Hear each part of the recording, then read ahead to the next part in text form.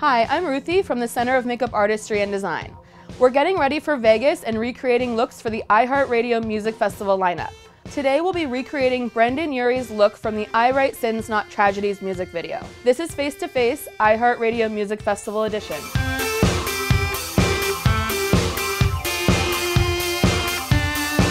So the skin is already prepped and set. We're gonna start off with our guy liner. So I'm going to prep the eyelids with a colorless base. That way, while you're jamming at the festival, your eye makeup's not gonna be running all over the place. I'm gonna take a firm synthetic brush and just look down for me. A light, even coat from the lash line all the way to the brow bone. Because this is colorless, you don't have to worry about it affecting your overall makeup look. You do have a couple of moments before this product dries, so you want to work quickly by smoothing it out. Sometimes, if I'm working in really, really warm climates, I'll put 2 coats of this on. So I'm going to go ahead and just beef it up with another coat. And after this sets, it's going to lock your eyeshadow in place and your eyeliner. That way you can sweat and dance all day long. All right, now we're going to move on to our eye look. So for this look, it's a lot about browns, mattes, and even blended texture. I'm going to start off with a fluffy brush and a matte brown eyeshadow. And I'm going to sweep this all across the lash line. By using a fluffy brush, you're going to prevent from a lot of streaking and depositing patches on your eye makeup. We do want the focus to be more of the lash base rather than the entire eyelid, but we want to create this mysterious darkness to the lash line. Because you're going to be walking around with your eyes open, definitely check your makeup with the eyes open the majority of the time. This color is not as dramatic as a black, so it's okay to go close to the eyebrow. You don't have to worry about it looking too scary. Because we put that primer on to begin with, you'll notice that the shadow deposited very, very evenly across the eyelid. I'm going to add just a little bit more to this eye, as I can tell that this one's a little lighter than the other. Now we're going to move on to buffing out our eyeliner. I'm going to be using a very, very creamy brown eyeliner pencil. Freshly sharpened. I'm going to have him close his eyes. Starting with the side of the eyeliner, we're going to drag it as close to the lash base as possible. I like to press the liner down and do small dash marks to prevent from a thick, unstable line. Now, taking a pencil brush, I'm going to just buff this into the shadow. You don't have to fight with this liner too much because it is so creamy.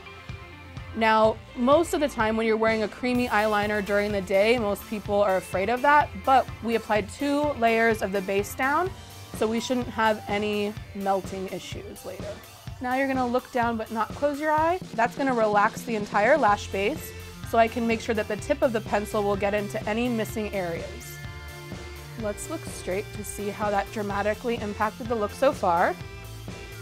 We're gonna level it out now. I'm gonna move on to the other eye. Go ahead and look down for me. Again, taking the side of the pencil, dragging it as close to the lash base as possible.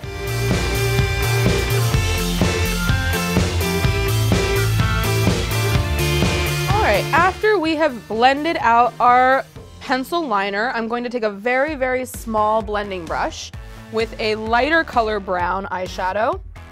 It doesn't really matter what type of color brown that you're using. It's just important that it's lighter than the one that you previously used. By using a lighter color, you will make sure that you're blending the product out rather than creating depth.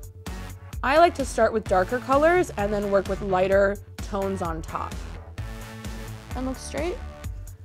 Great. Because this pencil brush is a little bit smaller than the actual space, I don't have to worry about it interfering with the brow. Now we're gonna move on to the under eye area.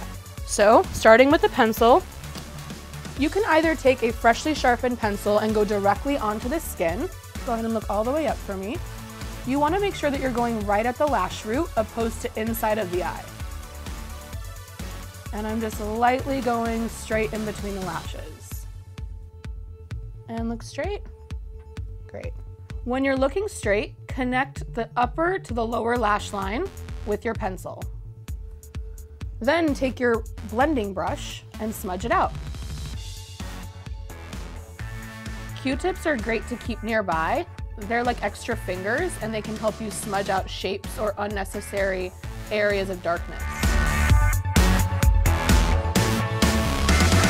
Now I'm going to take a darker brown eyeshadow with the same blending brush, and we're going to set the pencil on the bottom.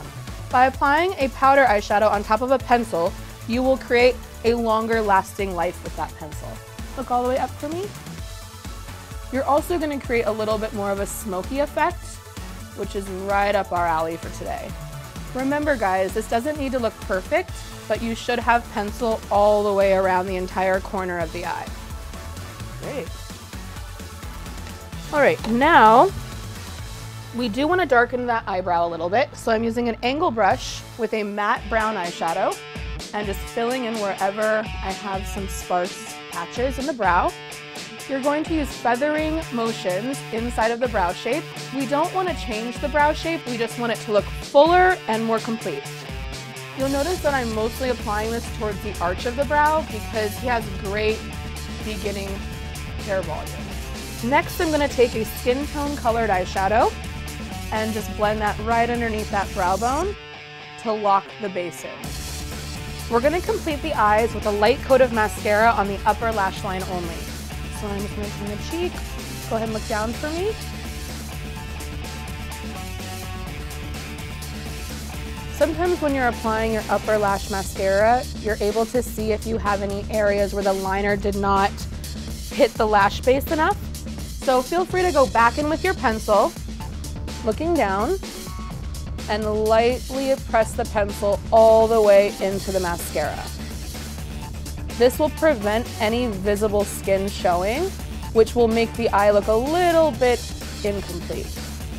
Look straight for me, great. So I'm just lightly dragging this in any areas where I still can see skin tone. We should see a chocolate line all the way across the lash base. Perfect. Now the lip. Because we're not going to do a lipstick per se, we do want to have a little bit of color still coming through.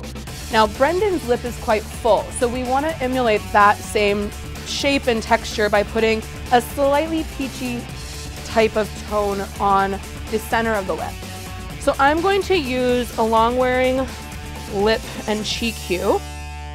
I'm going to use a fluffy brush because I don't want the lip to look painted on. I just want to have a little bit of color still shining through.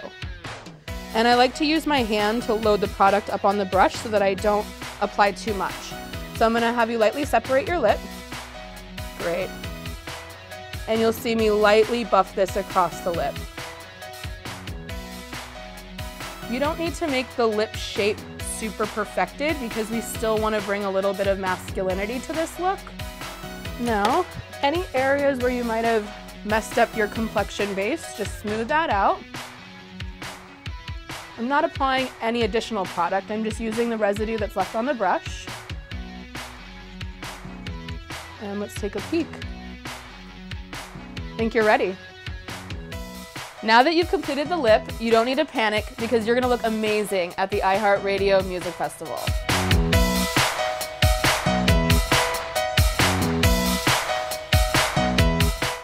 Hey guys, thanks for watching. Make sure to subscribe for more videos from your favorite artist. And while you're here, check out these other videos.